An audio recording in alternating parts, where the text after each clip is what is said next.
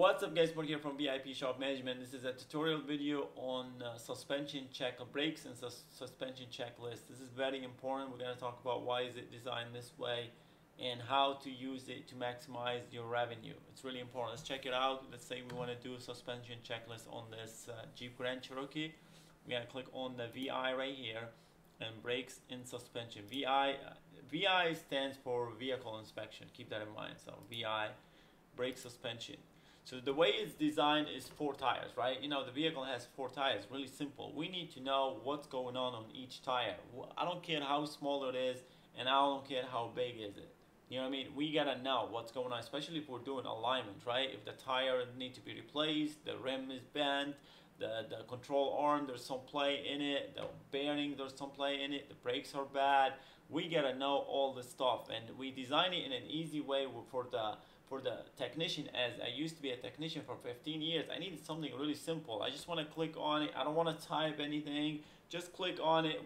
Use the Surface Pro 9. I keep saying make sure you get the Surface Pro 9, as we're working with Surface Pro 9 to make sure everything fits Surface Pro 9 just perfectly, and so for easy to use for the technician. So we just really simple. Just click on.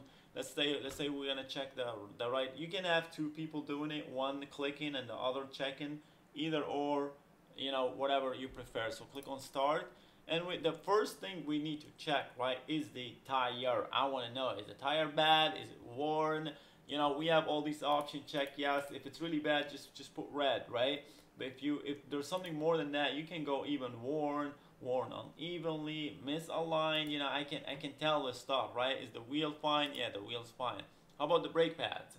Are they low? Are they worn? Are they grinded? Are they rusted? In Michigan here we have rust issue more than anything.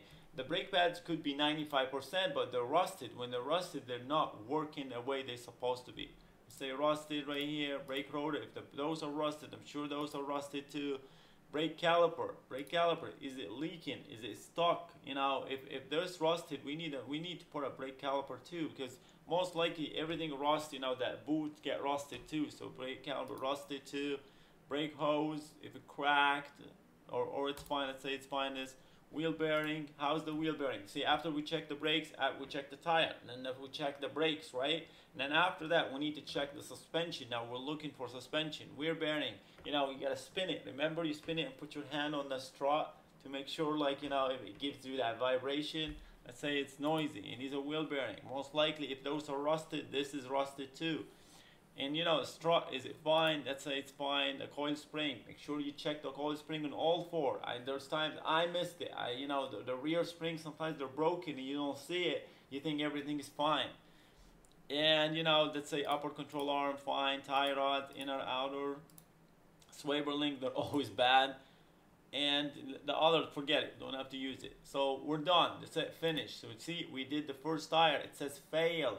The beauty of that, if I close and then I come back, whether now or in the future, I brake suspension, I know this tire is failed. There's something wrong there. All I have to do is click on it to see what's going on.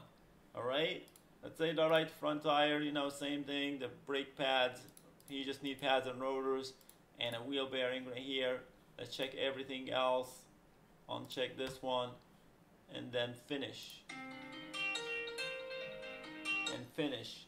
And now let's go to start the rear. Let's say the rear are fine. Pass the rear, and pass the rear. And see how beautiful is that? Now we know what's going on. All right, the front tire, there's work needs to be done on the left front and the right front, which is make it really cool, and it saves. Let's look at it. Let's see how it look like anyway. So if you click on, go back, and this is the print button in the middle right here. So let's see how it looks like. Print to preview. You can print it to the customer. You can text it to the customer. You can email it to the customer. You can print it to your technician. All of that. Beautiful. Just amazing. With the new printing style that we have, we compressed everything up top. And the invoice itself now, it automatically collapse. When it needs to collapse, it automatically collapses. It's beautiful. Let me show you this before I go. Say, put some stuff right here. Authorize, put the mileage.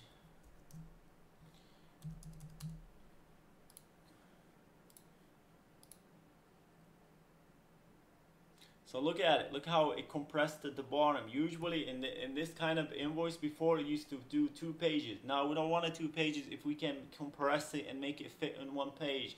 And it looks beautiful. It was designed by 1 millimeter at a time. Let me explain. It was designed by 1 millimeter at a time. There is no one in the industry that has something similar to this. We are the #1. We even like ask customers to see what they feel about it. They all love it.